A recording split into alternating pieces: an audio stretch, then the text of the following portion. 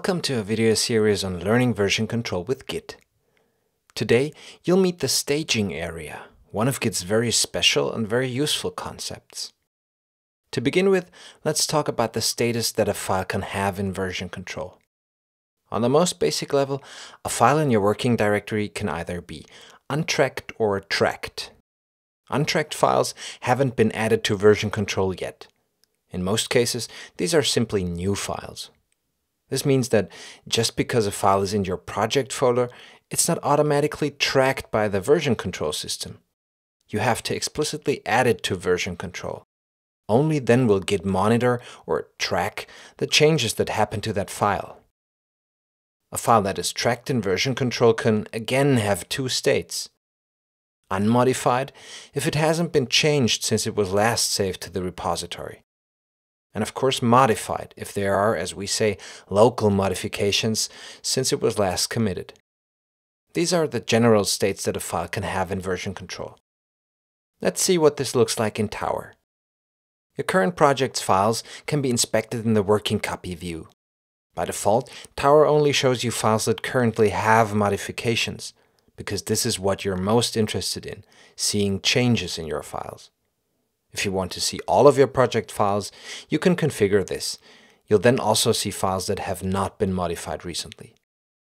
So, with what we've just learned in mind, we see that we've got one untracked file, that new page HTML file, and a couple of tracked files with modifications.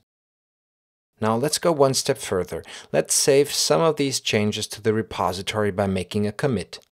This is where Git's staging area comes in.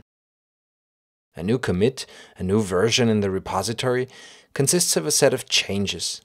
Before we can save such a new version, we have to explicitly tell Git which changes we want in that next commit.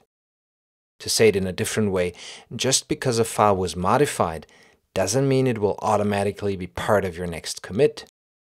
You have to mark them by adding them to the staging area. So let's prepare our next commit.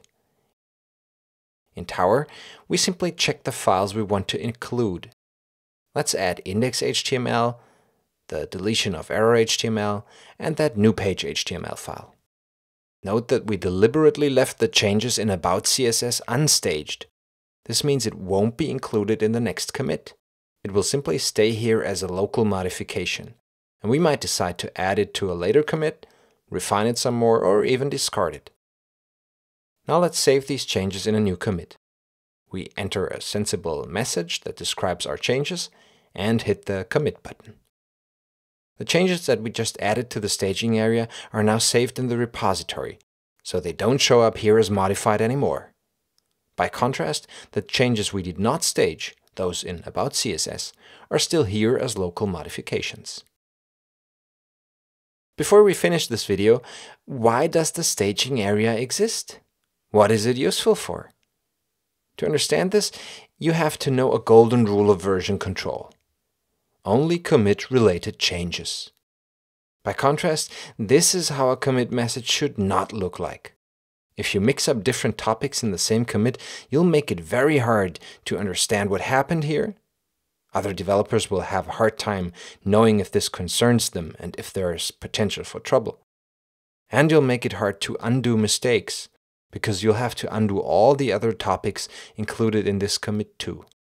That's why a commit should only ever contain changes from a single topic, and the staging area makes it easy to craft a commit in this way.